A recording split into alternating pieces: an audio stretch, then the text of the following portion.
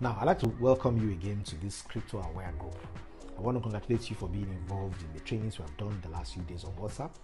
Many of you have expressed that you liked the Zoom trainings and you enjoyed those better.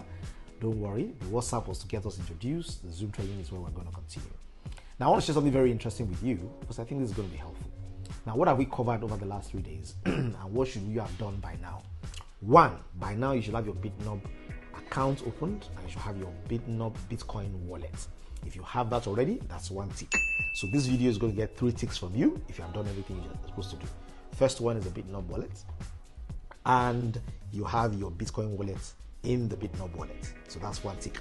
Second tick, you need to have opened your MetaMask, your My Ethereum wallet, not MetaMask, scratch that. My Ethereum wallet. It's your Ethereum wallet contains Ethereum and ECR20 tokens generally. You need to have your wallet ID. So if you have your wallet ID, you tick that as well.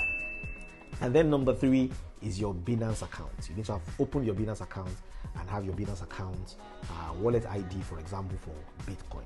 Now, if you have all of these 3, give this video 3 ticks. Now, I know that people from the US and a few countries have not been able to sign up on Binance.